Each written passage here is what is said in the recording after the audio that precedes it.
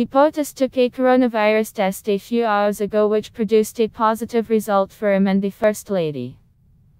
Stock market futures reacted with an expected sell-off, but crypto markets followed suit, suggesting that they are no longer correlated with safe haven assets such as gold, which moved in the opposite direction.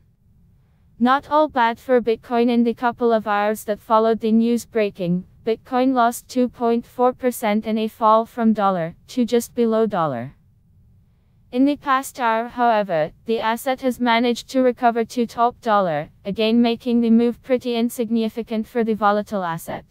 In fact, there was a larger decline for Bitcoin yesterday when it lost 4% after news broke that the owners of the BitMEX exchange were charged by the SEC for violating multiple regulations and failing to implement anti-money laundering procedures.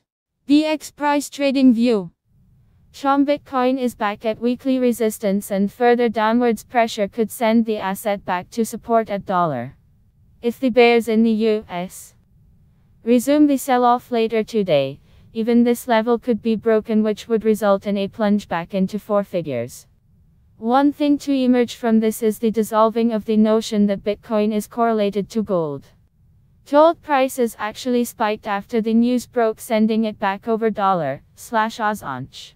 You can read full post on CryptoFins News, link available in text below.